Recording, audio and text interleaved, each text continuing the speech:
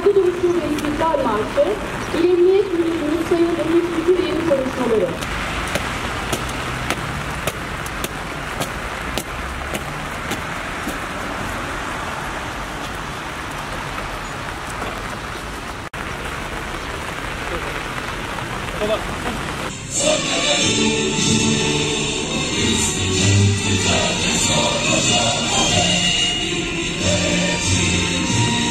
Bugün 178.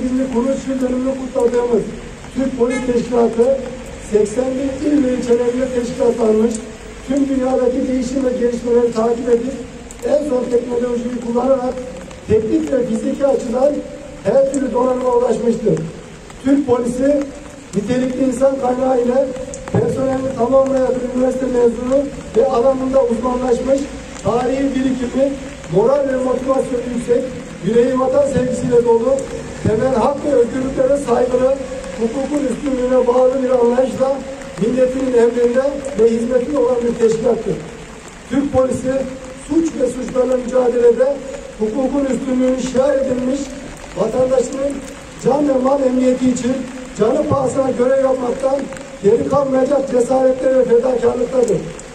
10 Nisan 1845 tarihinde kurulan Türk Polis Teşkilatı'nın 178. kuruluş yıl dönümünde şehitlerimizi anmak üzere toplanmış bulunmaktayız.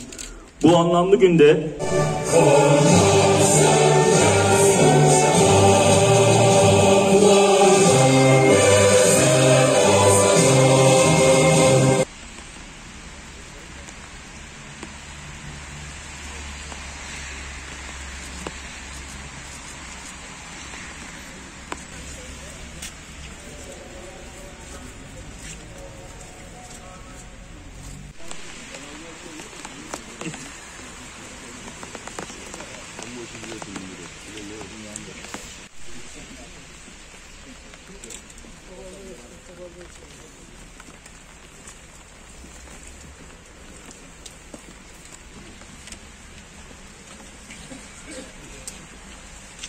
eyyühellezîne âmenü ista'înû bis-sabri ve's-salâh.